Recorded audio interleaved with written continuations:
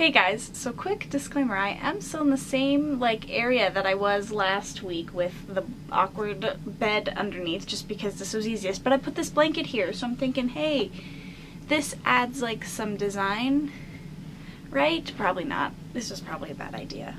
So today I'm going to be doing a video that I wasn't planning on doing, but I decided to after I went to my latest concert. Or wait, no, not the last concert I went to, but 2 concerts ago. If you haven't seen the part 1 to this video, you can just click the I in the corner and it will take you there. But it was titled The Worst Concert Experience or something like that. And in the video I was very dramatic.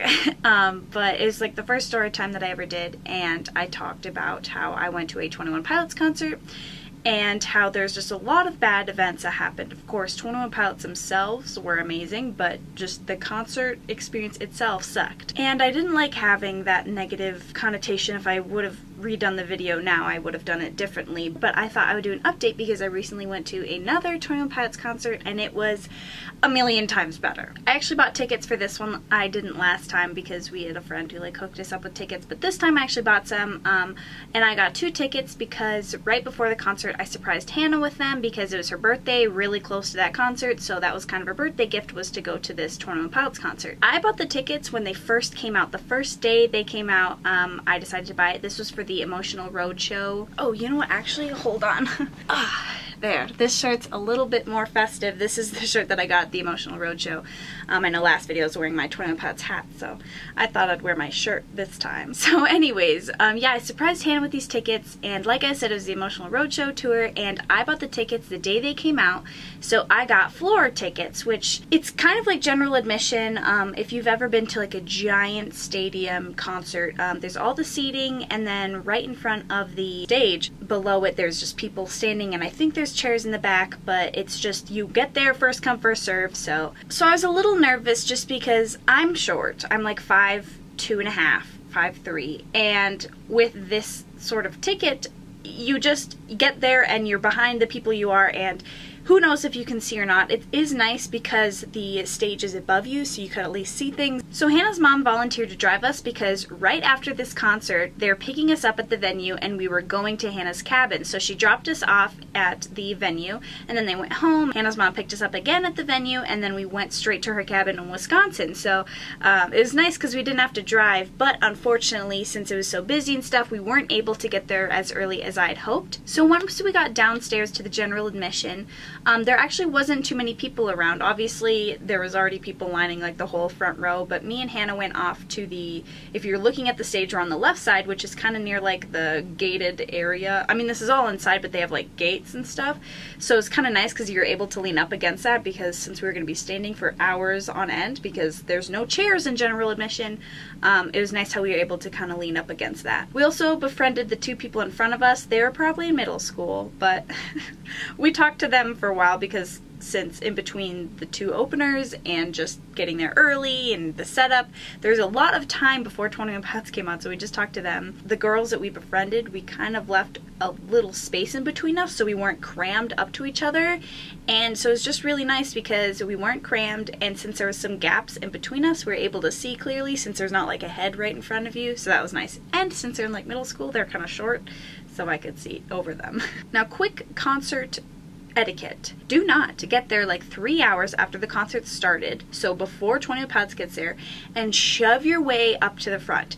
So many people did that where they just felt the need that they were better than everyone else and just pushed their way through the crowd to the very front. That is so rude. It is like I've been saying, first come first serve, so if you get there first, you get the front. That's how it should work. But yeah, just be nice, and you get there when you get there, and if you're in the back, deal with it. So why I titled this as the best concert ever is because this one moment, not only was I super close to them, but also right before they came on stage, the security guards came. Since we're by the fence, security guards started walking and telling us, hey, just letting you know, Josh and Tyler are going to be walking through here and they don't want you reaching out or anything. Do not reach your hand out. They have a very strict policy. I'm sure because some idiot ruined it and tried to grab their hair or something because people suck. And we're all like, wait, what? They're going to be walking through here? What does that mean?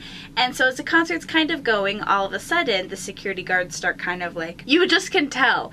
And me and Hannah, specifically me, I'm right against the fence.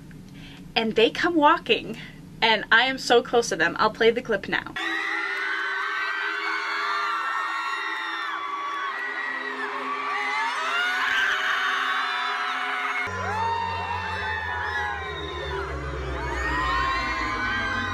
So that happened twice because they walked down and then they walked back. And why they're walking this way is because at one point in the general admission there's a stage in the middle and they played there. So since we're at the very front, we couldn't see any of that. I just had to look at the big monitor because it was so far back in the general admission.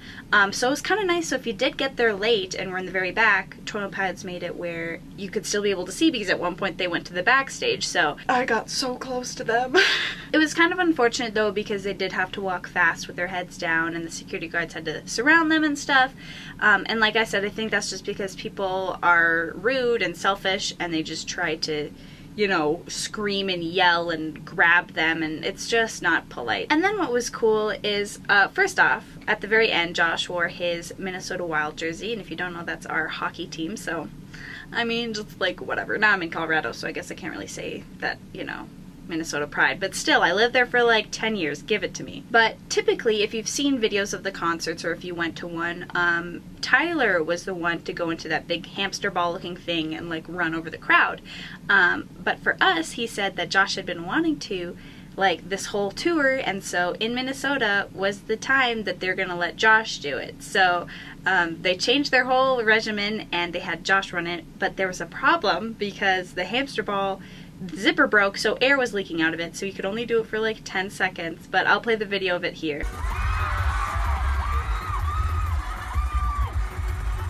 He said every time they've done that hamster ball, everything went fine, and then the one time Josh did it, it broke. So, I mean, Illuminati confirmed. So they played all, you know, really good songs. They played Heathens, which I wasn't sure if they were going to. Suicide Squad had come out at that time, I want to say, but I wasn't sure if they were allowed to, but they played it, so it was really cool because I like that song a lot. And then afterwards, when they were done, I know I mentioned in my last video how Tyler came out and like met some of his fans, so me and Hannah, we lingered as long as we could, but like I said, we left straight for her cabin, so we lingered as long as we could, but then people started to like shoo us away as they were like sweeping the ground, and I figured there wasn't going to be anything because the venue's so huge that it just wouldn't be possible.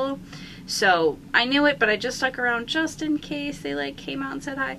But yeah, we got shooed away, and then Hannah's mom was there to pick us up and bring us to the cabin, so it was very short-lived afterwards, but we stick around just in case so I don't have that pit of regret in my stomach, so that's good. So yeah, thank you guys for watching, and I'll see you guys in the next video. Bye!